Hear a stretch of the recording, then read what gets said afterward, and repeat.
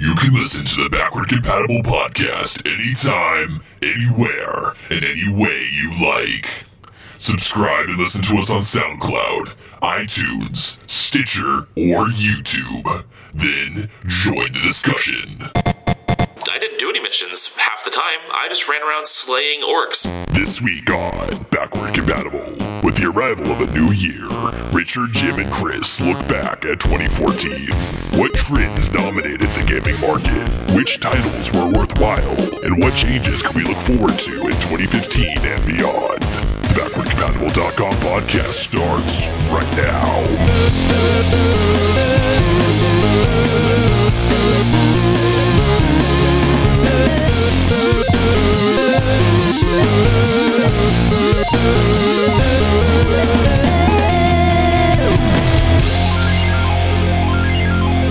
Backward Compatible. Hey there, Backward Compatible listeners. This is Richard, back from a very, very long hiatus to welcome you to podcast number 20. We're on a pretty good pace here. I think Chris said earlier we're on about a 40 a year pace. Yeah, it's good considering we started in the middle of last year.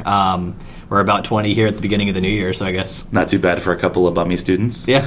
Anyway, I'm back. I'm Richard. This is Chris and Jim, of course. Hello, I'm Chris. And I'm Jim. Jim is vacant. No, we are here to bring you our thoughts on 2014, a year in review, and the pros and cons and how they sort of affect our interpretation of what 2015 has to offer. You know, a typical New Year topic. Yeah, something like that. Yeah. Honestly, near the end of 2014, I kind of took a hiatus from gaming. I didn't play many of the big blockbusters that came out in the last couple of months. I stuck mostly to my Hearthstone and my MMOs. You know, how about you guys? Interestingly, I was kind of in the same boat. The first half of the year, I actually didn't do very much gaming at all, just in general. And then when we started the site back up, I kind of had an excuse to do more gaming. And then once I got kind of my little bit of a fix, then, you know, the addiction reawoken. I'm not really that addicted. But yeah, I sort of kept up for a little while and then found that like over the break when I could have been playing a lot of new stuff, I actually just like went back and started playing old stuff that I needed to catch up on. So yeah.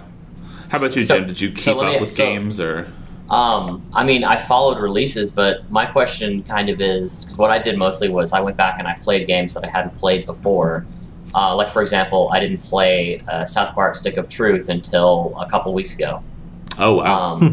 Which I really did enjoy, but as a South Park fan, but I haven't played it before. So my question is, what are these big releases that came out in the last 2 months? Because I don't even know. I can't think of one off the top of my head. Dragon Age is the big one. I put off Dragon Age because I don't really have the funds to get it right away, and I wasn't like super stoked to pick it up, to be perfectly honest with you. But other than that game, what is there another one that?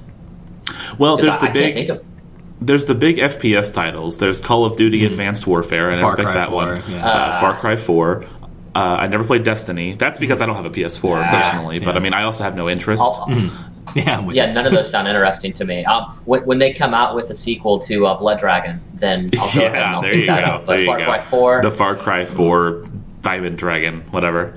Yeah, I mean, but I've heard a lot of good things about Far Cry 4. The typical good things, though. Like, you know, they've got a gorgeous world, it's fun mechanics, but the world is so vast. It's kind of like the Skyrim symptom. It's like, it's so big and so open that the narrative content they develop for it is just so sparing that you just kind of get bored. And even if they created a lot, like, it's just that everything is so spread out that it doesn't feel like it's a lot, you know? Right. You know, honestly, now that I say that out loud, I think one of my biggest problems with 2014 was that we didn't really have a Skyrim equivalent in the sense of, like, we didn't really have many adventure games, you know, non-Telltale narrative adventure games. We didn't really have many games that focused much on world building. The Dragon Age, I haven't played that one yet, but from what I understand, it did have that a little bit, right? I know that my old roommate said that he spent, like, 30 hours in the first area of the game, so... Yeah, it's, Dragon Age Inquisition does take on a bit of a Skyrim feel. It's not truly open world, but what you have is these like very large zones that feel like they're more or less open world. And like we talked about a couple episodes ago when Trey was on with us, we had we kind of had the thought that it was nice because it was open world, but it was a small enough open world that still felt like a designed level, if that makes sense. Now, for me, like, I can sort of see how that appeals to like the explorer player type, the completionist player type, that sort of thing. I know a lot of friends who really dig that aspect of the game. For me, and Jim likes to sort of poke fun at this a little bit. There's kind of like this 10-hour stretch where it feels like it's basically the prologue of the game, and then the real game picks up. Oh, interesting. 10 hours. Mm-hmm. It's a long time. Was it 10 or was it even more than that? And some of that was, I'm sure, idle time. But yeah, I think the statement was 15 hours, and I remember I haven't played the game, but I remember saying that if a game is taking that long to grab me, I have no interest in it. Right? Yeah, that was my first thought. I expect to be grabbed really early in the game. And, I understand in an RPG it might take you like maybe an hour, maybe 2 hours, but 15 hours, 10, 15 hours, that's absurd. And again, that's for me, though, the narrativist. Like, there's some people who jump right in and love it. Sure, but, that's honestly, like, in television recently, I've had a lot of, in the age of Netflix, I've had people recommend me these television shows that previously I had never heard of.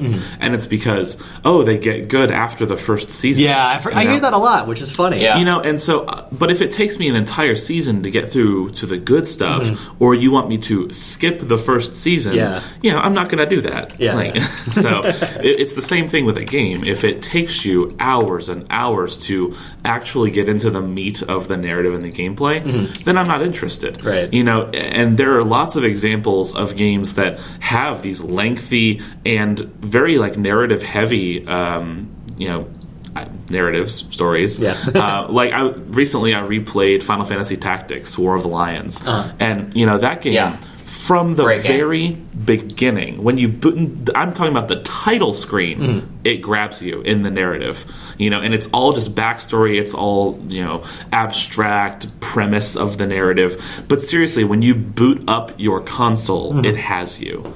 And I think it's with games. It's not necessarily like they have to grab you with the narrative, because some games are not.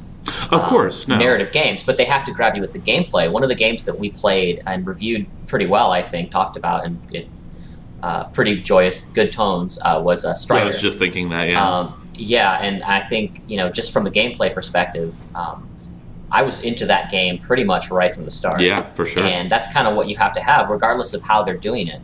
Whether it's by gameplay or whether it's by the story or whether it's by just kind of the atmosphere sort of drawing you in, like the sounds and the visuals and the production might draw you into that world as well. But it has to have something to grab onto. You can't be waiting 10 hours for the game to start. Honestly, thinking about like the games catalog of 2014, it feels like one of the recurring themes or elements of these games is that they're very I suppose you could say refined, in the sense that they are new, modern versions of things that we've already seen. So, for example, across multiple genres, you have the new Telltale games that they just started. Now they're pumping them out. Like they've got 3 new series going at the same time. I have played the first one of Game of Thrones, but I haven't played Tales from the Borderlands. I played both, yeah. But then you had Hearthstone officially released at the beginning of the year. It came out of beta. Which is just this very sleek, minimalist online card game client. Yeah. You have the new Call of Duty, Battlefield, and then Destiny, which Destiny is, while of course they had their own inspirations, it's pretty much just an MMO version of Borderlands that has been refined from all of the industry critique that has come from games of its ilk. New Call of Duty, new Battlefield, new Assassin's Creed. And so, while there's nothing wrong with these games individually, at a first glance, I haven't played a lot of them, I don't know, but not reviewing the games as a trend, it feels kind of boring. Yeah, I was going to say the same thing, that they come across as the concepts and everything just kind of seem bland. It doesn't seem like they're really wanting to do anything new or sort of stretch the envelope and sort of branch out. Well, you have to keep in mind... sorry to interrupt. You have to keep in mind, too, though, that the recent games, like the AAA games that have kind of been... people have been super excited about because they're going to be like, new and revolutionary and all this different stuff. Watch Dogs, for instance. Everyone was super excited about that game. Probably spent a lot of money on it, got delayed, spent a lot of time on it, obviously. And then it comes out and it's whatever, you know. Right, but I think that's honestly a symptom of the gaming climate, Like Watch Dogs, its original premise, that was what people got hyped up for. And the reason that people dogged on it, there you go, play, was because they cut features. Yeah. They made it more streamlined. They made it more GTA. Right. That's what got us excited. Right. Yeah. They made it like an alternative GTA. Yeah. And, that's another case in which the gameplay was initially really eye-catching because it was, a new way to interact with a GTA-style environment, but the narrative and the gameplay were almost constantly at odds, and the player didn't have any real way to interface with the narrative.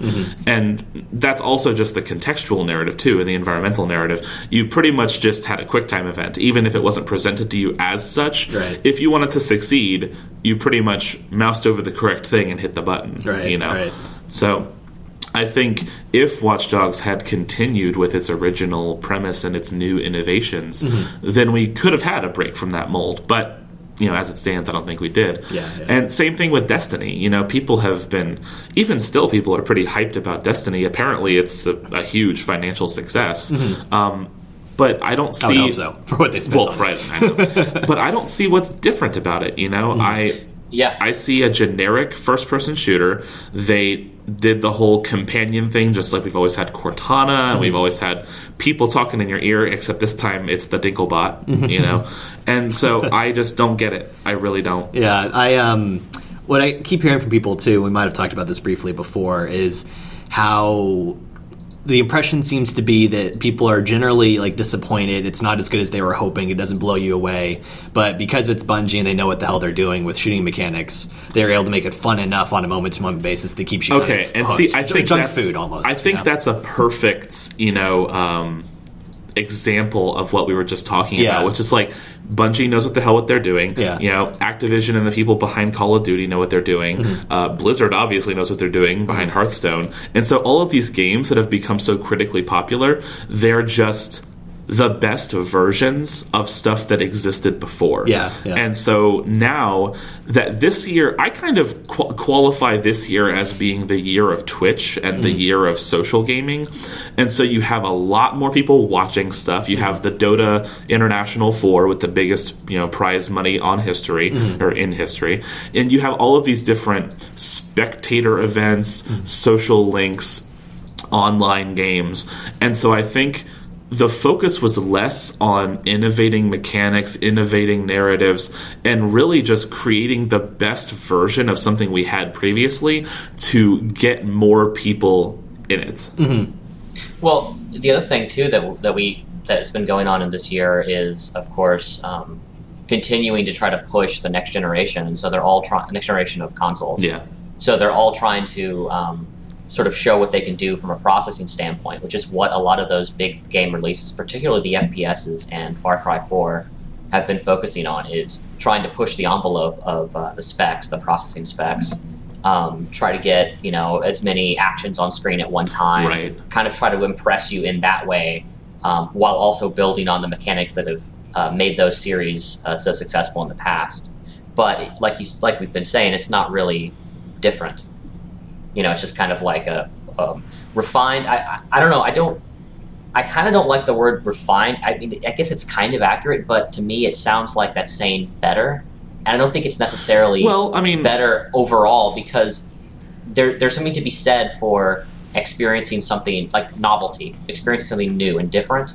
And if you don't have that experience, then it's not going to be as enjoyable of a game, even if the mechanics might be a little bit more refined. I think relative... If I'm making sense. I think better is a relative term, and so when I say refined, it's really just, I guess, streamlining is the best way to put it, really. Polished, maybe? Yeah, polish and streamline. Polish up the mechanics on level 3. And so I think you're definitely right, and that seems to be the common elements of pretty much every AAA game we've seen this year. I really can't think of one that breaks that mold. And I think, honestly, the indies were the big hits this year. And like in almost all of the Game of the Year lists, for whatever they're worth, the vast majority of them weren't AAA games. They were Kickstarter games and indie games, and Yeah, like the Game of the Year, and like according to a lot of people, was Inquisition. Right. Which I haven't played it, so I can't comment, but I can't really see that as being Game of the Year. I mean, I'm actually I'm almost done with it myself. I've really enjoyed it, and actually I'm finding myself kind of wishing there was a little bit longer, and this is probably because I'm one of those people that doesn't do all the side content. I kind of wish that there was a little bit more to the main story, as well as still having all the side content. But even with that being said, I mean, I've enjoyed my time with it. I think it's a solid game, and the appeal of kind of like the open worldness of it is kind of growing on me, even though that's not necessarily what attracted me to it. Fair enough. So I mean, I think it's solid. I think that like of all the games that like were AAA and kind of up for that sort of word, because it is massive and it's very well produced. I think that it makes sense that would be Game of the Year. But yeah, when you get into like the indie scene, that's where you start to have more of the innovation and that sort of stuff that we academics all like. So I don't know. To me, I mean, and again, I haven't played Inquisition, but it just seemed like kind of like what you were saying, the perfect sort of choice for them, like kind of the safe choice for Game of the Year for a lot of these magazines, because it was a big name release and it's this RPG / adventure type series with current gen / new gen, whatever you want to refer to it as, graphics and processing. Right. And it's a lot of these magazines are not really like Call of Duty still, and kind of has like a stigma. I don't know if y'all agree with me, but I think there's a stigma against Call of Duty. Of course. I agree. I mean, especially so I've been I don't playing. think they could pick that. I'm not even a fan of the series, and I noticed that. So, Yeah. and when it comes to Dragon Age, for me personally, I was seeing a lot of these magazines rave on it and talk about it like it was Game of the Year, and it hadn't even been released, or it was released like a couple of days ago. So that kind of got me thinking, I don't know about this. Well, it's definitely got the intellectual property hype attached to it. Yeah.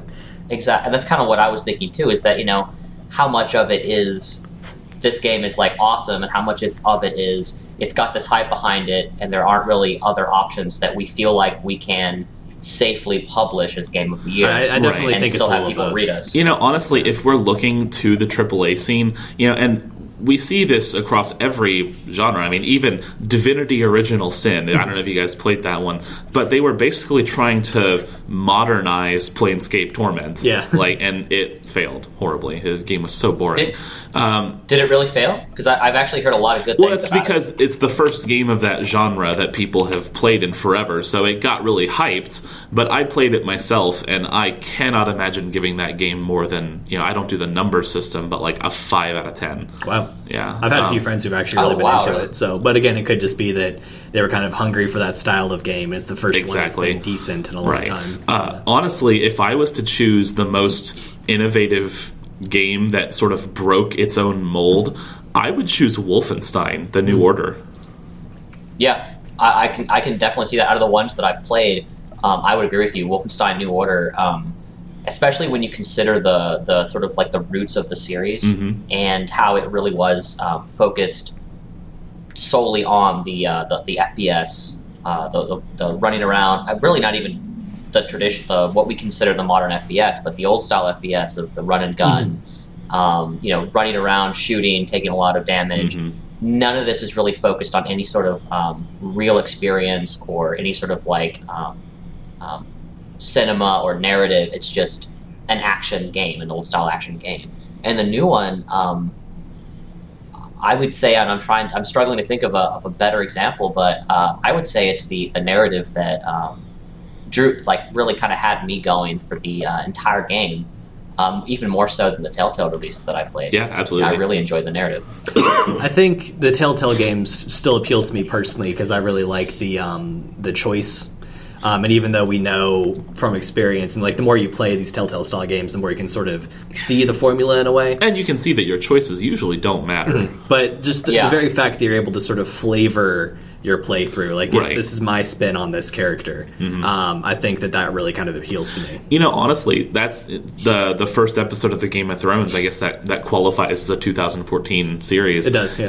And I think they did their best in this episode, better than they have in any other game that I've played from them so far, to make you feel like your choices made a huge difference. You know, I actually replayed it completely, the first 2 episodes, in 2 different ways, and so I could tell that no, your choices actually mean dog shit. But I was fooled the first time through. Like, I immediately went back through and played it back to back, which I've never done with one of their games before, because it's, you know, almost all narrative. So it's like, why would you just rewind the DVD and hit play again? But seriously, I was fooled. I thought that my choices were a huge matter. Actually, interestingly enough, you know, that one kind of might make you feel like you make a difference, but I've actually found the Tales from the Borderlands, the first episode, there was a key decision I made that doesn't ultimately change like what happens, but there's a very big detail that's very different between the 2 playthroughs that I did. And like, I'm curious to see to what extent that actually matters later. Because like, I don't want to spoil anything, especially since you haven't played it yet.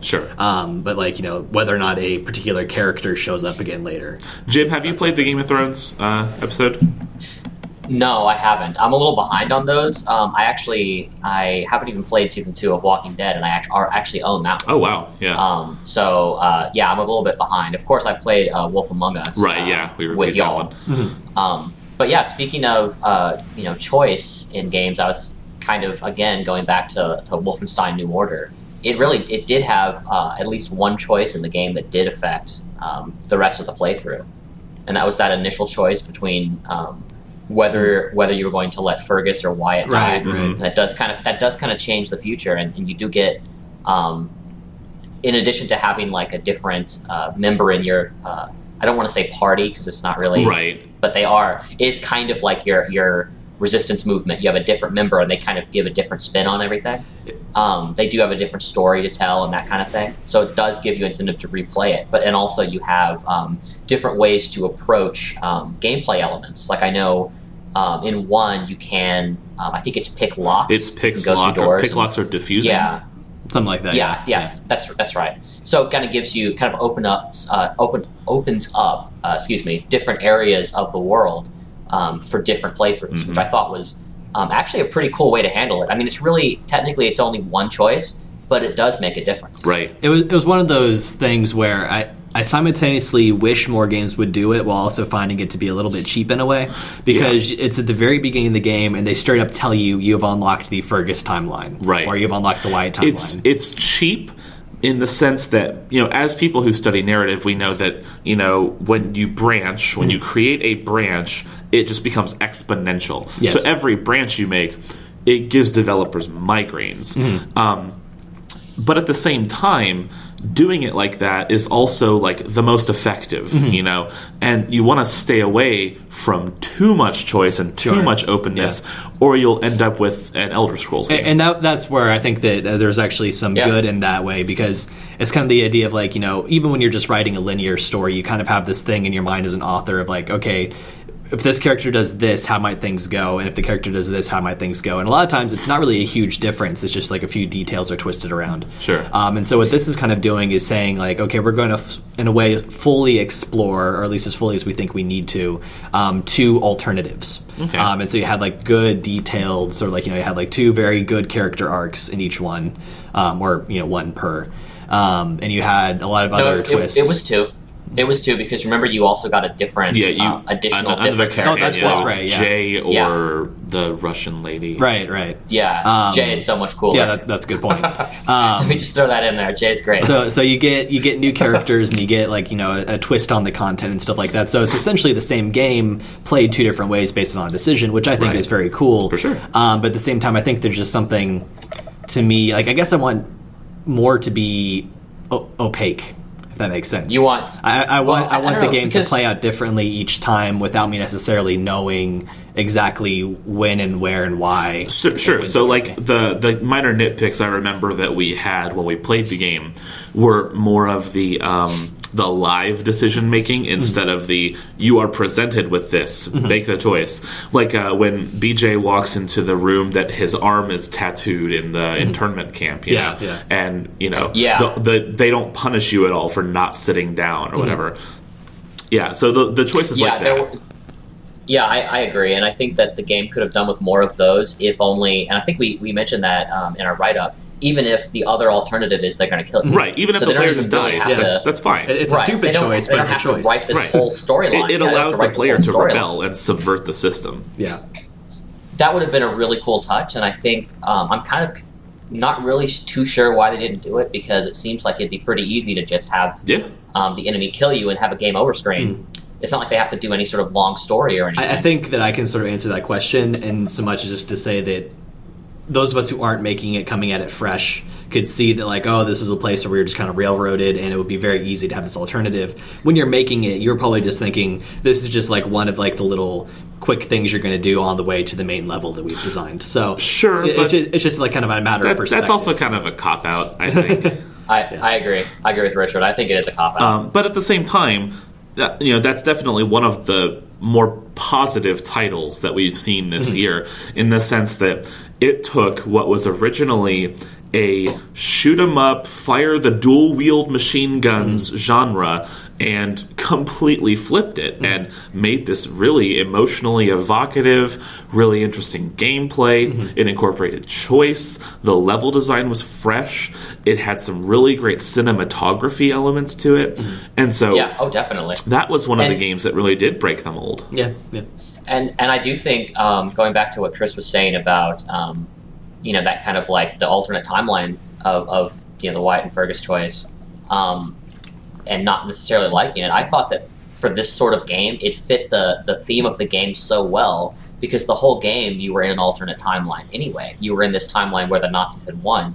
So giving you this additional like slight variation on that alternate timeline, to me, I thought it made perfect sense and kind of like fit right in with what I might have been expecting. Yeah, that's a good point. And I mean, I like I said, I kind of have mixed feelings about it, because I like that they did it, and I think the more games ought to do this or something along those lines, instead of just having like just a straight up, here's the one way that this could possibly go. At the same time, I don't know. It felt weird to me. So then, if the general theme of 2014 was kind of, I mean, I don't know if there's a clean word to bundle it up with, but kind of boring and streamlined and prescriptive, really, a lot of these games. Even a lot of the games I would have gone back and cited as kind of being my favorite or the best that I like, and the ones I most enjoyed. Mario Kart was a big deal. I didn't love it, but it was good.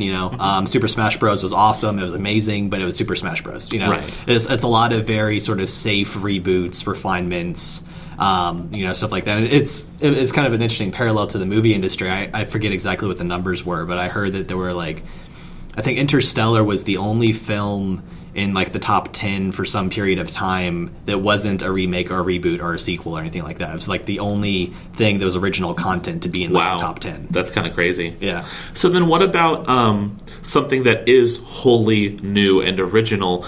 Well, I mean, the mechanics were definitely borrowed, but I'm thinking of Shadows of Mordor. That was... I still got to play that game. I really do. Yeah, sure. I hear so many good things about it. It was honestly one of my top games of the year. And even though it borrowed its mechanics pretty much directly from the Arkham series, I think that's fine.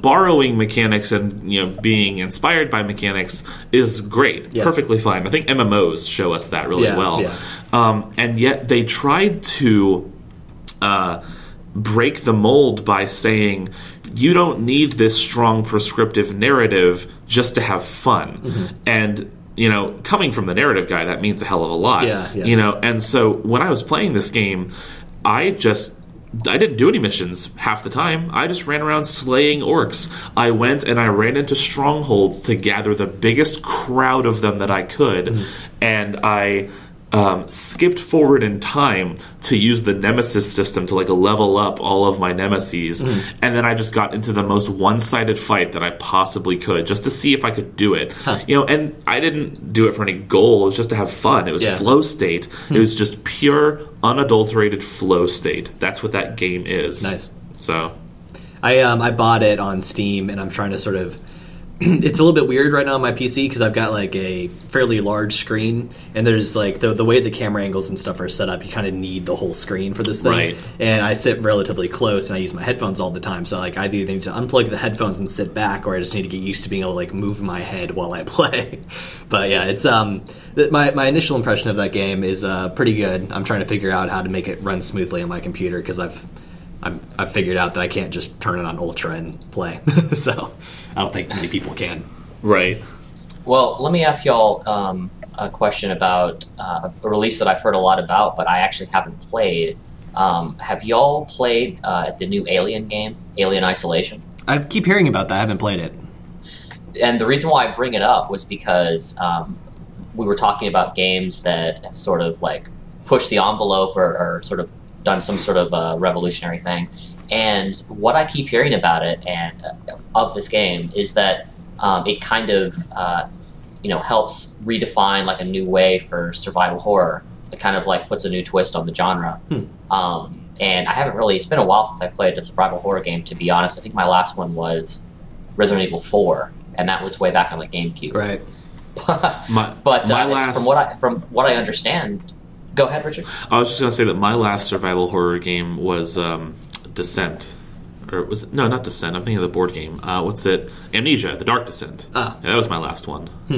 Is that considered a survival horror? I mean, out of curiosity, I suppose not, but I think it's just it's definitely horror. But you don't really. Do you really need to? Like, is it really like you're constantly your life is constantly being threatened? Oh well, yeah. I mean, if you look at Shadows, you go insane. That's. I suppose that's true. I guess kind of the question that defines it, because any game that involves the threat of dying, it technically is a survival game. Yeah, but I think survival horror means like you're a survivor, possibly like either in a wilderness or like a post-apocalyptic setting where like you have to worry about food. Well, I would actually say that a survival horror game. Probably inappropriately, but the genre has made out survival horror to be a game in which you have guns and like you're fighting to survive, whereas that doesn't really fit the description. No, but that's a good point. That's not necessarily. I mean, I think it's sort of become that over time somewhat, but I think Resident Evil 4, I guess, kind of had like a good mixture. But the earlier Resident Evil games, you really kind of couldn't shoot your way out of problems. You kind of you had very limited ammo, and your guns were just sort of a way to get around an obstacle, and not necessarily a way to punch through it. If that makes sense. Yeah. At the later Resident Evils, starting with 4, but I think 4 struck the best balance. But later Resident Evils became a bit more actiony. Alien Isolation is supposed to really kind of be that actiony type play. You really have to kind of like develop your own weaponry. I don't want to say weaponry, but your own devices to kind of like find a way to avoid the xenomorph. Right. Because you can't just shoot it. I think that that actually might be. I think one of the reasons that Alien Isolation got so much praise. I didn't expect anything of it, especially after the colossal failure that was Colonial Marines. But I think the reason that it took everybody by storm was because the whole point of it was to make you powerless. It makes you vulnerable and you can't fight back. Whereas 99.9% of games out there that are all AAA games and whatnot, it's all about combat, hack and slash, shooting, magic, etc. And I mean, what year did Outlast come out in early 2014, or is that a 2013 game? I'm not sure. I'll look it up. But regardless, I think the reason that these kind of games are so popular is because the player is weak. Yeah. Dark Souls, the player can die in like 2 hits, and the game isn't about you becoming this huge, awesome, powerful warrior. It's about you struggling through thousands of deaths and like adversity. Exactly. And so I think that might be a lot of why some of these less AAA, I guess, less mainstream, I guess, games became so popular and got such sudden critical appraise was because they're breaking the mold in the sense that they're not empowering the player. Yeah, that's an interesting thought, because I always kind of thought that, a lot of those games, especially Dark Souls, kind of being like a masochore sort of style game, Sure. It was just because people were wanting a challenge, they were wanting something that wasn't like holding your hand, etc. But the psychological angle of it being about overcoming adversity and that sort of thing was something that I didn't really consider, I guess, because most of the sort of voices of gaming that you hear don't really think that way. Right. Don't seem to. I don't think that Dark Souls was really... I mean, of course it is a masochore game, but for me, the ideal version of those is things like Super Meat Boy, You Want to Be the Man, VVV, etc. Yeah. But I don't think Dark Souls really fits that mold. It approaches it, but maybe because not quite it's there, yeah. Dark Souls isn't about learning through dying or dying on, like, the game wants you to die right here, you're going to die right here. Dark Souls is just, you're really weak, and even like the random enemies you encounter can kill you in a couple hits, whereas most RPGs or hack and slashes, you power up and you level up to the point where you just like mow people down. You grind. And Dark Souls is all about making you feel like these are real threats around you. So Cool. Yeah, I still I guess that's why I don't like Dark Souls. I don't know. I think it's kind of odd because I actually do enjoy playing challenging older style games, especially. But I do enjoy playing challenging games. But with Dark Souls, I don't know if it's just the way that the pacing is kind of start-stop that does it for me, or if it's just that because I know that people, I'll come out and I'll say, oh, I think it's kind of unfair.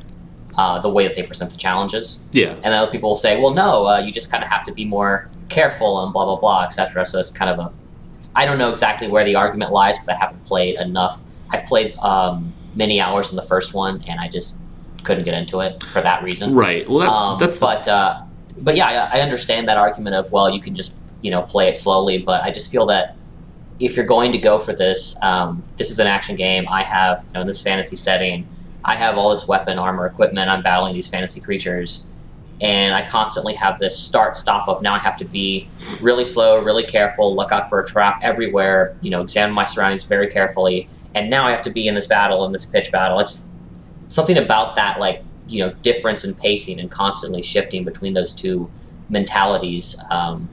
It really kind of, I don't know, disturbs me. I really don't like it. Well, so I think that an interesting thing about that is that I think what people really like is the style and the concept of the game, and that's why Dark Souls really became a part of gamer culture for a while there. It was really like our big lens, and its predecessors were never really that, it didn't live up to that kind of standard, and I don't think Dark Souls 2 did either.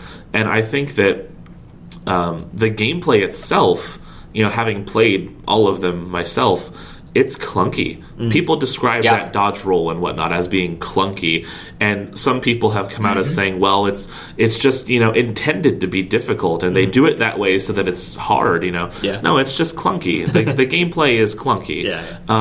And the reason the game survives and becomes so hyped and is so critically praised is because of the style and the tone of it, and the concept that you have to persevere through death and sometimes even use death to learn your surroundings, so stuff like that. But I think the core of the gameplay, Jim, you're absolutely right. I think it's honestly piss poor. Yeah.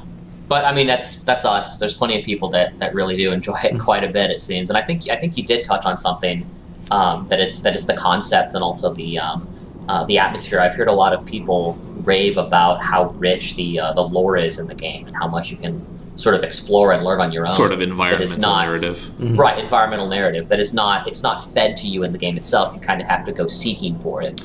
And I think that does appeal, and that appeals to me too, to be quite honest. If the game didn't have the other flaws, I'd probably be a huge fan. And, that's honestly revisiting some of the issues that I have with the majority of games in 2014 is, besides the Dark Souls 2 came out in early, February, right? Or something like that? You might be right, yeah. Yeah, it came out early this year, yes. Yeah, but I'm not sure if it's February, the vast majority of these games, especially games like Assassin's Creed and whatnot, it's all very prescriptive narrative. And the Telltale games, I mean, as much as I love them, they are adventure narrative games. Yeah. You know, and so I think we haven't seen many of these more subtle, you know, going back to what I said before about like the Elder Scrolls games, while those definitely do have a more prescriptive narrative than Dark Souls, we are sort of lacking the exploration and the learn through doing and the you know, sort of tertiary narratives of some of these games. Well, I maybe it's part of that streamlining process, because perhaps they're I hate to say it like this, but maybe they're, from a producer standpoint, they're thinking we're going to cut the fat, and they don't want to go back and add all those extra elements that do sort of flesh the world out, because they're just trying to get the game out as quickly as possible.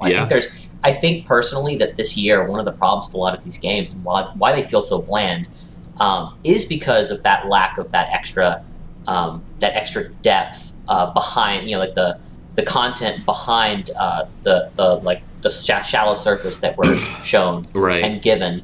And the reason why that's not there is because all these games are trying to capitalize on these new consoles that have recently come out, and they're still starved for games. And so they're trying to get out content, and they know that people are going to buy it. That's one of the, you know, like Destiny's in my opinion, a great example of this. It was specifically made to show off the you know, processing capabilities of this new generation. That's what it's for. And so you buy it as like this sort of showpiece, and all it really needed to do was be a refined FPS. That's all it kind of had to do in order to satisfy the market. It didn't have to be anything extra. Yeah. Because that's not really what people needed. They just needed a showpiece. And if I had a PS4, I probably would have bought it, you know? So exactly. I guess that's the and what logic. else would you get? I mean, there's not a whole lot of options, so that's why they want to get these games out. They don't have the time to go back and add that extra depth to it. And hopefully we'll get that. I wonder if you compared the theme of 2014 to like the year that the previous console generations have come out, if you would see a similar sort of streamlining, cutting the fat sort of process. I bet you would. I bet you would. Because I remember there were a lot of games that came out early generation, you know, like Xbox 360, PS3, all that were hyped but didn't turn out to be very good. They weren't, you know, kind of the classics. And it wasn't until you got, I mean, you have a few exceptions, of course, obviously, but it wasn't until like, you know, maybe a year or two in that you started to have like the classics that kind of stuck around. You know what? Yeah, and it was around the middle of the life of a console that you got the real classics, and then the end of the life of a console when you get the experimental ones. Shadow of the Colossus came out like the month before the PS3 release, didn't it? Yeah. It was way at the tail end of the PS2 life cycle. I know that. Yeah. Well, I say life cycle. I mean before the new consoles came out. Yeah, I mean that's life cycle. Yeah. Yeah, basically. I mean, like they survived a little while longer, but no, it survived quite a while longer. Yeah, that's a good point. You know, and of course, this is common knowledge that when a console comes out, the first launch titles are pretty crap, but people don't expect Assassin's Creed to be crap and Call of Duty to be crap, you know, in a general sense, looking objectively, whether or not whatever you feel about the series. I hate Assassin's Creed personally, but people don't. I'm with you on that. What's that? I said I'm actually with you on that. Yeah, ever since Revelation, God, don't even get me started. But so people don't expect these IPs to be so generic, and the studios that make them to produce such a streamlined, generic product. But there's nobody else, really. Back then, in the days of the other consoles when they came out, you had all of these other studios that were making these big games. But now, 6 years down the line, when the new consoles come out, the only companies producing these AAA titles are the big corporations that have survived. It's interesting because I've kind of been like bouncing this idea around in my head as we've been talking, that it's been a very long while since we've had like really crafted games, if that makes sense. No, yeah, we have a lot of iterative games. We have, and like, you know, not to say that like series and franchises are inherently bad. I think there are a lot of really great ones. Oh no, of course not. But it's like I'm trying to think of any games recently that like I've really thought were just like really well crafted and deep and detailed, and like, you know, you have a lot of like good, you know, content to go along with like your innovative gameplay or whatever. But I think a lot of times people are kind of designing games based on like the back of the box bullet points, or they're basing it on like what you can say to get people to clap at E3, that sort of thing. Yeah. And that's, well, it's good for sales. It's not necessarily good for kind of having like these good lasting sort of titles that you're going to keep in your library forever. You know? Right. But why do they want you to keep it in the library forever if there's only a few game? I'm sorry to be cynical here. Oh no, I'm right there with you. If there's only a few companies around, and you're right, there's only a few of those big giant companies around making those AAA games. So why do they want you to keep one of their games in your library for a long time? I mean, 'cause they want you to buy their next game. You look at that kind of stuff, and I think that's actually a really good point that we've kind of stumbled onto is that. A lot of these studios, like is id even around anymore? They are, yeah. I mean, what are they making? I don't know what they're currently working on. They make engines.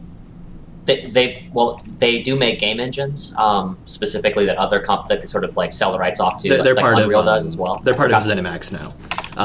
So like, I don't know how much involvement they they made had Rage recently. But then like, whereas years and years ago, like back in the PS2 and early PS3 days, you had companies like Mythic and Ensemble and stuff like that were these mid-size AA, I guess, companies that made these games for the main consoles. Mm-hmm. Now, those types of companies, the mid-size AA companies, they're making social games and educational games and not AAA big console games. And now that you mention it, I think, and like they'll sometimes be like mid-sized companies too, they'll do contract work with AAA studios.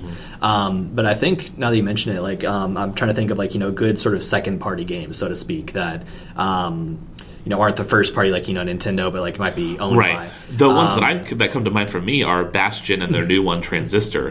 Which Transistor was all right, but those companies of that scale. They don't really exist anymore. I don't know how big Intelligent Systems is, but like then you're starting to get into the Japanese market, which is totally different. So Nintendo also owns them completely. Yeah, that's so they're kind of they're just a subsidiary. They're not their own company. Exactly. That and Retro Studios is another good example. Same thing with Eidos, right? No, Eidos is the one that made the Hitman series, right? I think you're right. Yeah, I think so. Eidos used to be. They're pretty big, aren't they? Right, but now they're owned by Square Enix. Yeah.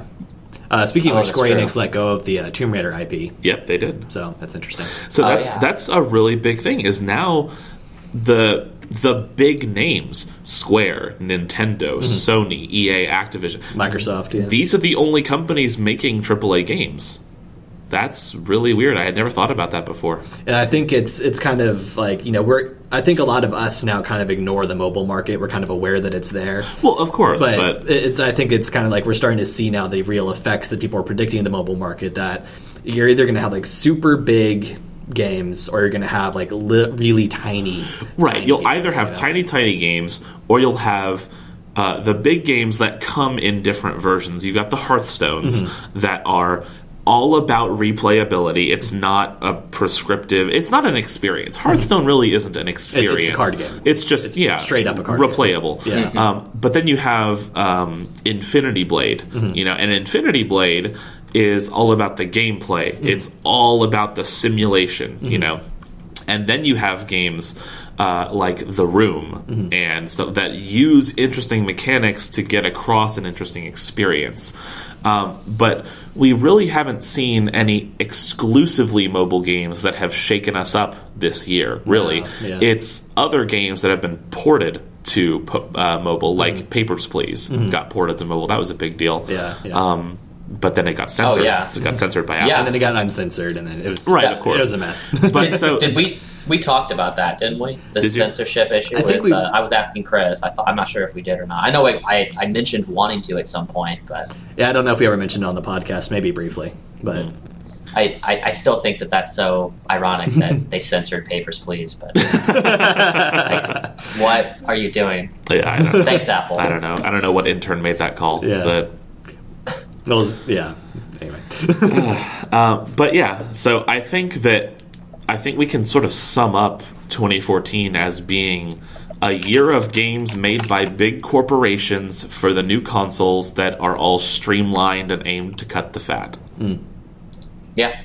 It was some really good moments in there, too. Of course. Streamlining doesn't mean that it's going to be bad. Sure. From what I've heard and from what I've seen on Twitch trends, the new Call of Duty is amazing. And from what people are saying about the new Dragon Age, it's phenomenal. It definitely makes up for the terrible Dragon Age 2, which I really need to play Inquisition. And then you have Shadows of Mordor, which was just a fighting game that completely copy-pasted the fighting system from Arkham and put the Lord of the Rings skin on it. But it was awesome because it was just pure flow theory. It's like pure adrenaline, you know? It doesn't mean these games are all bad, but we really are lacking in the innovation department. Yeah, and I think what we were talking about, too, or what's interesting about that, too, is those are the games that actually were released 2014. I think the other stories of 2014, like we're all really excited about these things that looking like they might be cutting or breaking the mold. Like No Man's Sky. No Man's Sky, for example. Yeah. That's all stuff that we've sort of been following that's been a big deal this year, but obviously they're not the games that are out this year. Right. So the new Zelda is another one with its like open world. Very explore any dungeon that you want in any order, like the original. So that's actually that's great concept. That's a good segue actually into kind of like something we might be able to close with here in a bit. Is what are you guys looking forward to in 2015?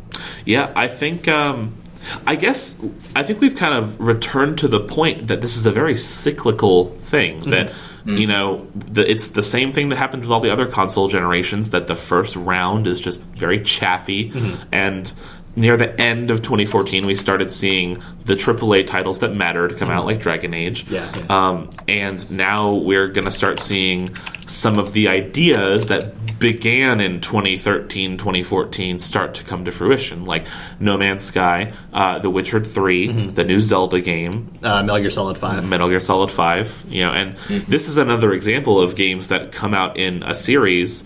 That doesn't mean they're bad, just because it's a continuation or an iteration, you know. I mean, it's very natural even to sort of like get hooked on a character's or to a world or something like that and want to keep revisiting it. I was even thinking as I'm drawing to near the end of Dragon Age Inquisition, as cool as the game has been, I'm kind of thinking like I'm wanting it to be like a tabletop RPG campaign where it can keep going indefinitely. Right. And it's like, well, I'm looking forward to the next game that's going to, especially when this is important, something about BioWare that I really like that they do decently well is carry your decisions into the next game. And that's something that I'm kind of looking forward to in, you know, Inquisition 2, whatever that might be. So with the focus on iterative games and games that we can pump out a lot of copies of, I actually do kind of hope that that continues, as weird as that sounds, but I hope that they learn something through this process and just do it better. You know, like I've been really hyped on this MMO that was announced near the tail end of 2014 called Revival, and it's this game that it's made by the guys who are doing the FPS module for Star Citizen. And this MMO is all about tabletop storytelling.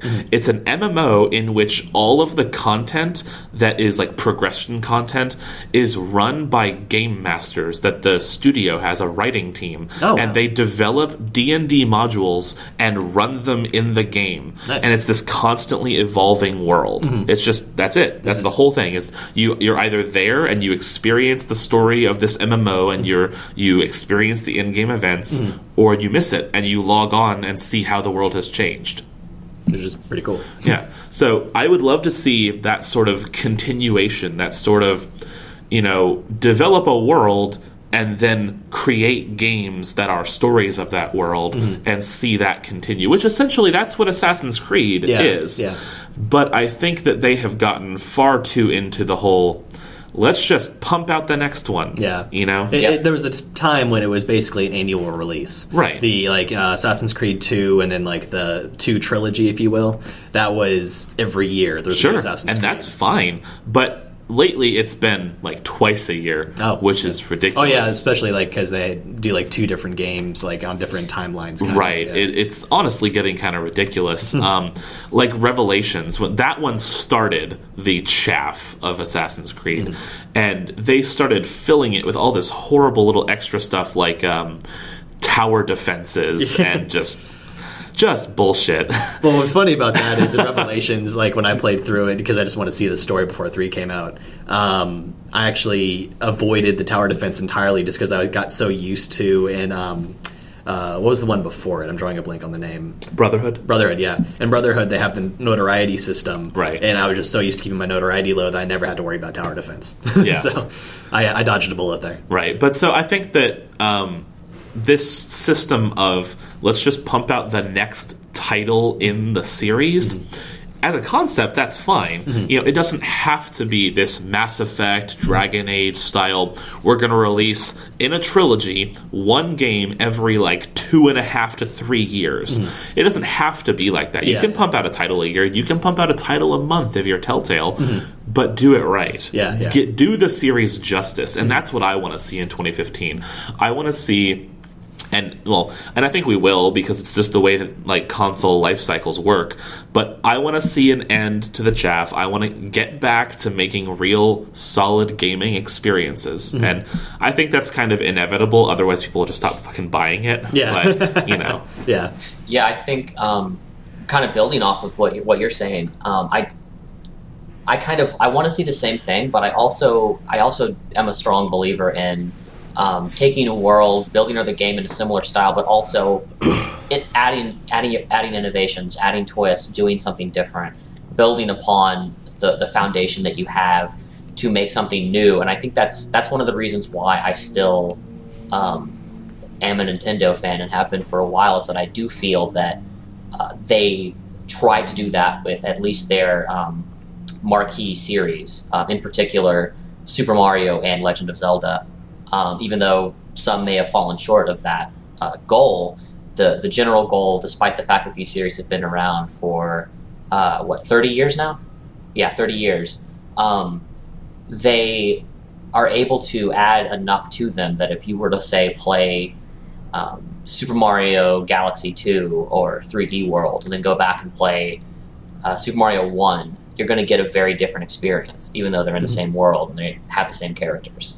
Right. So I'm hoping for that from more developers. If they want to, if they feel that they have a world that they can explore and they can continue exploring with a new game release, that's fine. Do that, but give me something new. Give me a new way to explore it. Not completely new. I'm not saying throw everything out. Right. You don't want to change up all the gamer verbs, but right, exactly. I mean, and Super Mario Galaxy has the same gamer verbs as Super Mario Bros. 1. Really, I mean, there's some expansion. That's there, a good point. It's Galaxy and Galaxy 2 and whatnot. It's still just jump, squash, run in circle, use the stick, move left, right, except it's a new perspective. That's a really interesting way to think about it. So that's what I would like to see in 2015. Chris? I think I've kind of touched on, I'm kind of in agreement with you guys for the most part as far as the general stuff. Games in particular that I'm looking forward to, MGS5, one that I already mentioned. The new Zelda is going to be pretty awesome. Kind of a sleeper that I forgot about for a while that I'm really looking forward to now is Persona 5. It's apparently due sometime in 2015. Good one. And I just finished playing through 4 for the first time over the break. And really loved it, and I'm curious to see what they do with the next one there. Yeah. But yeah, just in general, I think that, like you said, Richard, I can kind of see that the industry is kind of moving toward this thing, and it's an old story. We've been talking about this for years in game studies, how the industry has to work this particular way because that's how you make the money and that sort of stuff. But at the same time, you kind of accept that things are going to work a certain way, and then hope that they can kind of just refine it and make it better. So we're not asking for huge, crazy shifts in the paradigm. We can leave that to the indies and to the smaller studios. And I think that they're doing a great job. Indie is becoming bigger and bigger, and I hope that continues. As far as AAA goes, just kind of keep refining, and to whatever extent you can, keep trying to innovate and trying to put a new twist on things. Yeah, and I think that we're seeing a lot of that from... I suppose to generalize the East, Final Fantasy 15 is coming out, Kingdom Hearts 3, we're seeing a lot of these games that are, while they may not be reinventing the wheel, they are doing what Jim said. They're changing the perspective and the way you approach existing canon. Final Fantasy 15, they are essentially making the combat style Kingdom Hearts, and they're saying, okay, we're going to keep the same Final Fantasy world building, narrative, etc., but we are going to change the way that you interface with it. And that's a really big innovation. Actually, that reminds me, too. I think Type 0 is due to come out this year. It is, in the next couple months. North America, so I'm looking forward to that as well. All right, well, I think that nicely wraps up our thoughts on 2014 and 2015. You know, a new version of a story that we've seen multiple times over with the generations of consoles, and you know, possibly a bit of a grim look at how there are very few game companies nowadays. You know, they're all owned by another larger game company, and there's not many people making them. Really, it's all about the indies. Yeah. So. But we hope that 2015 sees some more innovative and mold-breaking titles, and we hope that the continuations of our favorite series do it right. No more Assassin's Creed Unities. Yeah, so thanks for joining us on the 20th podcast. I'm Richard. I'm Chris. And I'm Jim. And thanks for watching, or listening, or joining, or bye. Nice. We want you to join the discussion on our website, Backward-Compatible.com. You bring a unique perspective, and dialogue makes everyone better. Leave a comment in our podcast section, and if it's good, one of the crew members will respond to it. This time, tell us what you thought of gaming in 2014, and what you're looking forward to. Thanks for listening. Until next time, stay compatible.